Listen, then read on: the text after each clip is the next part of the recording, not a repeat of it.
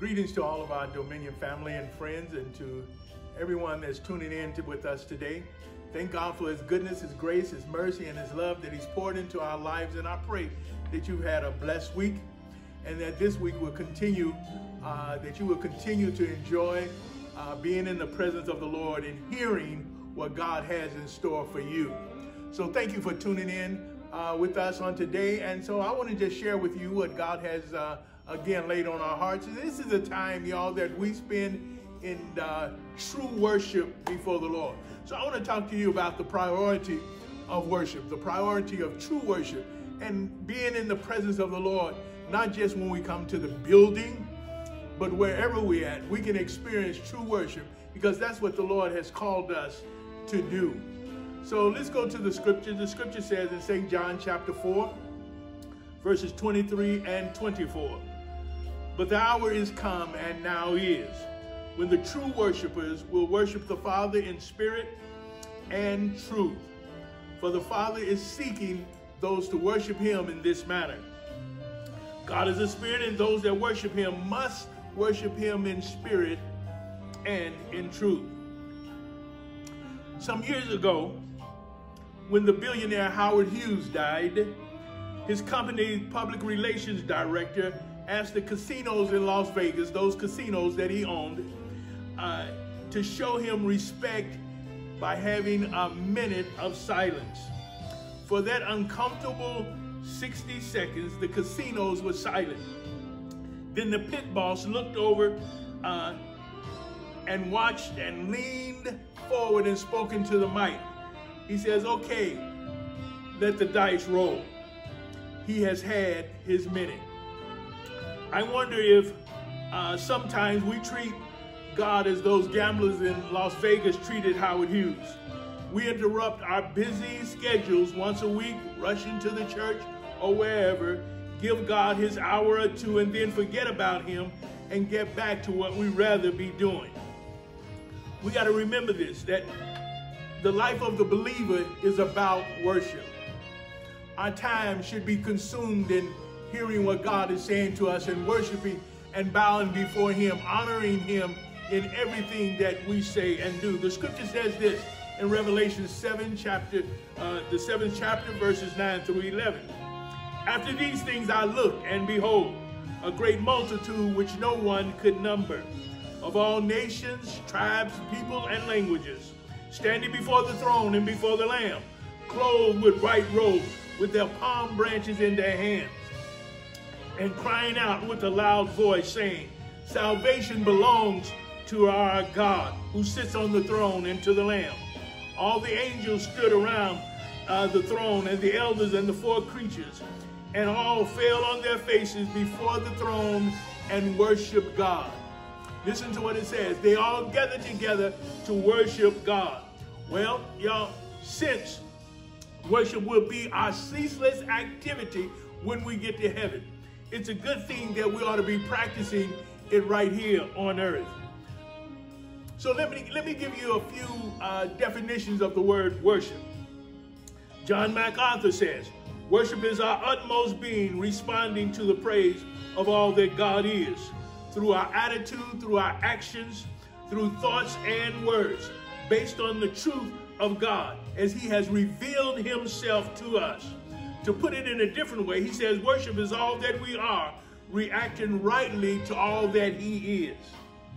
William Temple said this: to worship is to quicken the conscience by the holiness of God, to feed the mind with the truth of God, to purge the imagination by the beauty of God, to open the heart to the love of God, and to devote the will to the purpose of God. And to put it simply, I said this: worship is an inner attitude and feeling of awe and reverence, gratitude, and love toward God, resulting from a realization of who He is and who we are in Him. Worship, by the way, you all, is not music. Worship is loving God. Worship is honoring God. Worship is knowing God for who He is, adoring Him, obeying Him, proclaiming Him as a way of life. Music is one way we express our adoration to Him. Paul says this in 1 Corinthians chapter 10 and 31. Whether then you eat or drink, or whatever you do, do all to the glory of God. Therefore, all of life is oriented towards God. That's the key that we have to remember. Everything that we say and do is oriented toward God, acknowledging God and being in his presence and worshiping him for who he is. So the question then says, why is worshiping God so important? There's nothing difficult about worship. Christians, non-Christians, every human being was designed to worship and does worship something. Consider a group of sport fans watching and talking about a game. They worship. Consider a group of people at a concert. They worship. We readily worship food, sports, arts, and music. We worship comfort, control, power, achievement, work, money, and relationships. But God has called us to worship him. He commanded, he desires it, he pursues it, he deserves it, and he will reward for it. For God bestows his provisions, his grace, his mercy, his sovereignty, and his power on those who worship him in spirit and in truth. But if you choose not to worship God, you need to understand that you are worshiping something. And whether you worship a job, achievement, money, or a person, you are doing it so to your detriment. Revelations 15:14. Who shall not fear thee, O Lord, and glorify thy name? For thou only art holy, and all the nations shall come and worship before thee, for thy judgment is made manifest. Worship begins, listen to me, worship begins with a redeemed heart, occupied with God, expressing himself in adoration and thanksgiving. True worship is having a personal and loving relationship with God. So true worship then is distinguished by several things.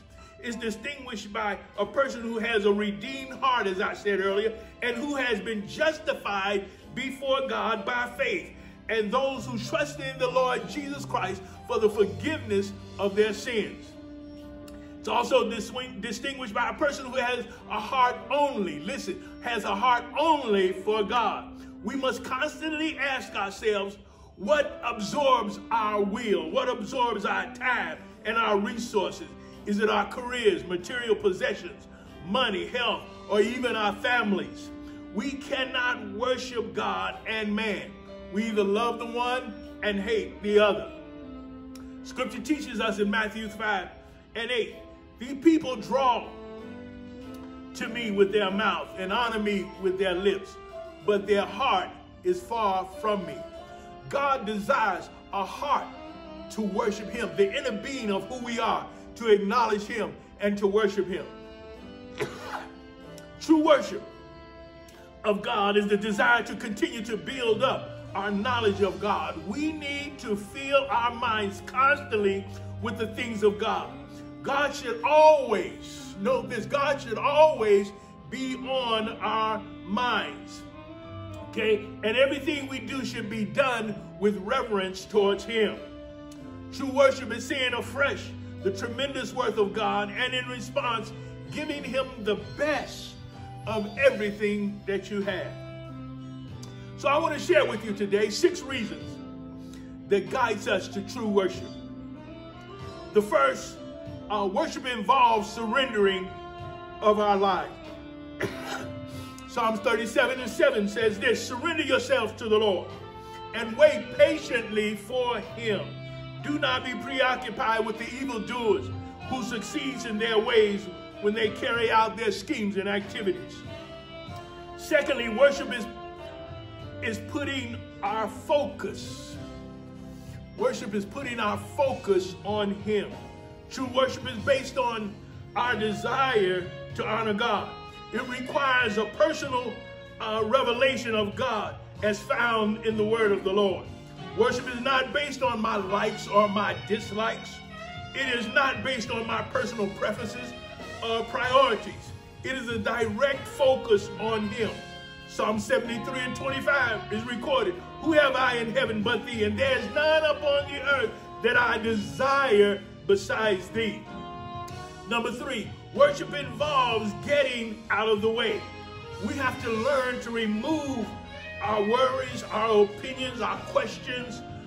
We have to learn how to remove just ourselves so we can worship and worship with appropriate honor towards God and letting go of us. Sometimes we get in the way of our own experiences of genuine worship.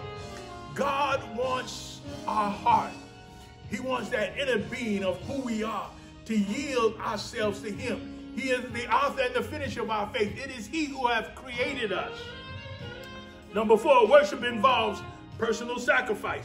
It requires a sacrifice of our own feelings and fears so we can give Him the focus that He deserves. Scripture says in Romans 12:1, I urge you, brothers and sisters, in view of God's mercy, to offer your bodies as a living sacrifice, holy and pleasing to Him.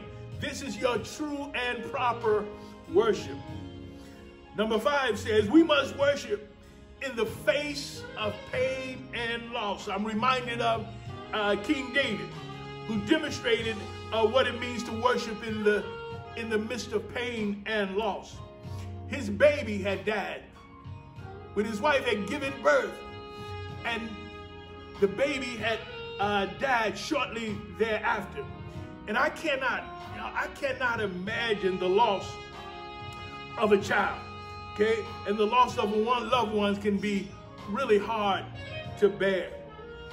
But the Bible says in 1 Samuel 12:20, when they realized after they laid out before God that the baby was dead, and David prayed constantly and laid prostrate before God and asking God to bring his baby back to life. But it didn't happen. But so the scripture says in 2 Samuel 12:20, then David got up from the ground.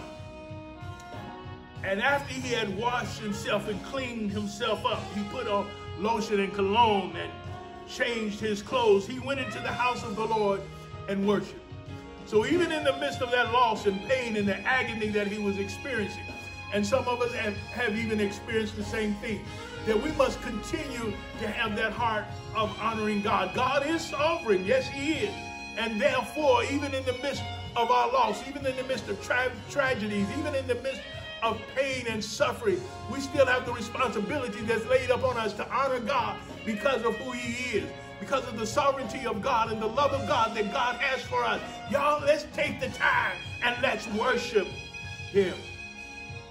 And finally, number 6 says, worship is celebrating who God is and what He has done.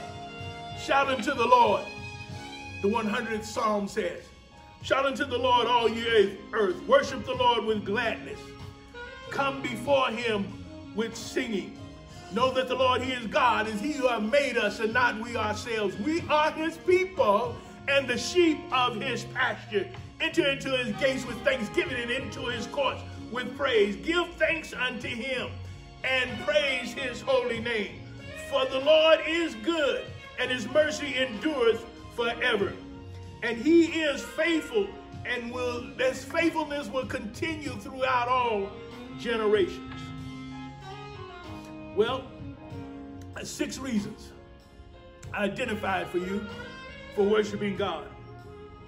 But let me also talk about what happens when we worship.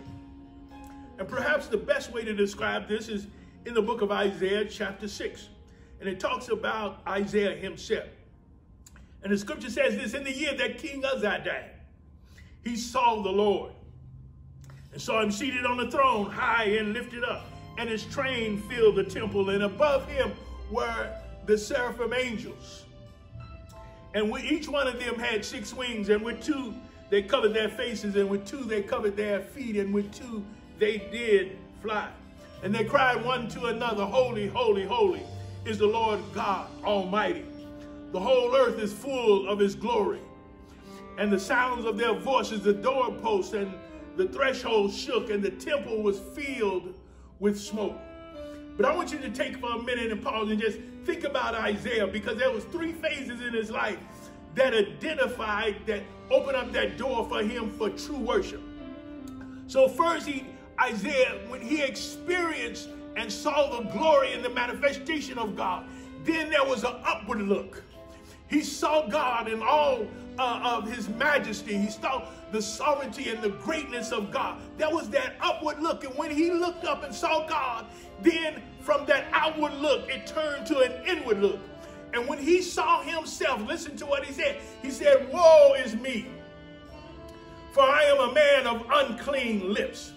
So he felt that like he wasn't in a position to worship. He felt like that through his sins, he needed to be cleansed. And so God discharged the angel and took a coal from the fire and purged his lips. That inward cleansing took place. So there was an upward look, then there was an inward look. And then the Lord said unto Isaiah, whom shall I send and who shall go for me? Then there's the outward look. So Isaiah said, Lord, here am I, send me. So you know, you have that up, in, and out, that upward look that we realize and acknowledge God for who God is.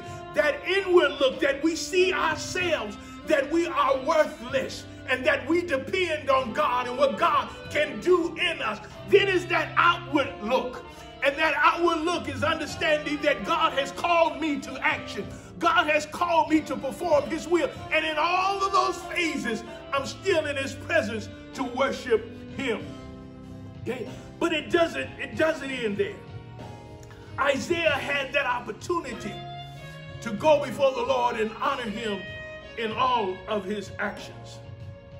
So in our text that we read in St. John chapter 4, Jesus had the need to go through Samaria, and he encountered a woman that was at the well, at Jacob's well, drawing water. And he had an interaction with her and said that the water that you drink from will not last, but the water that I give you shall be in you a well springing up into everlasting life.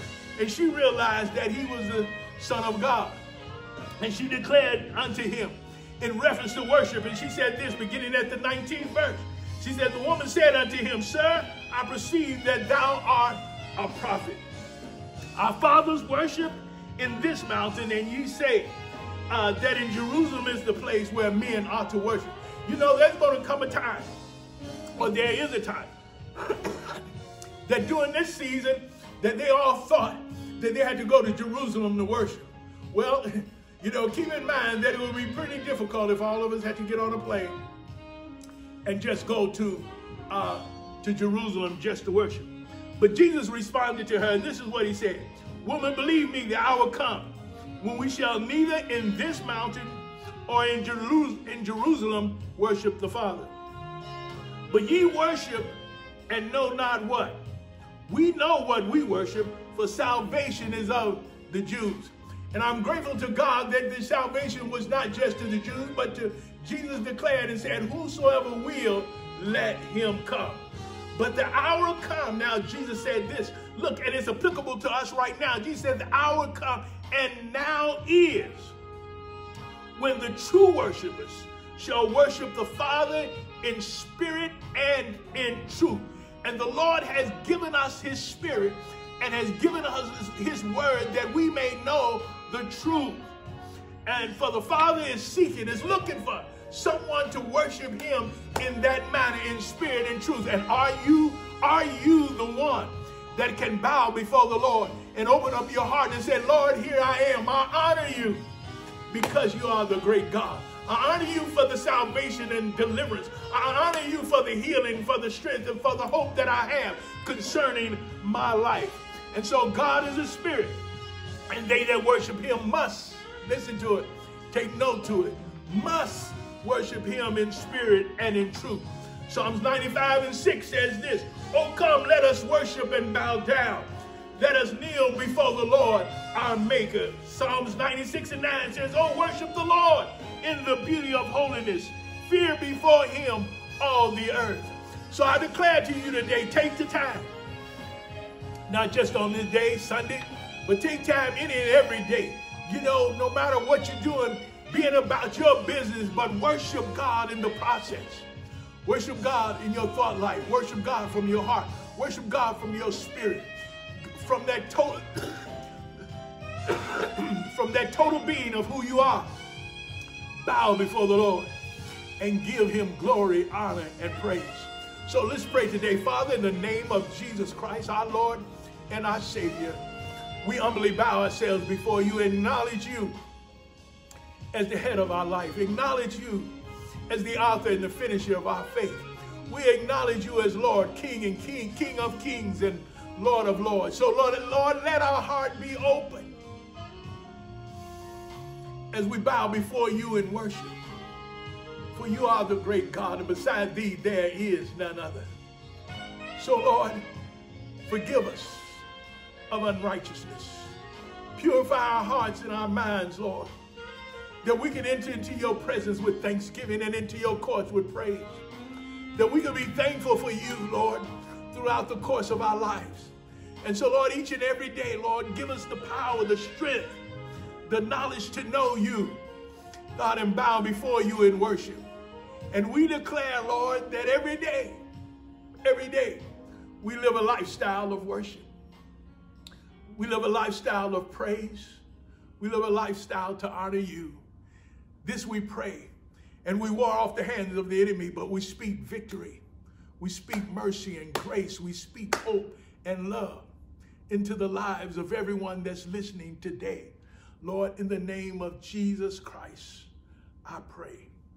Thank God and amen. God bless you today. Thank you for being with us, being in the presence of the Lord and hearing what God is saying directly to you.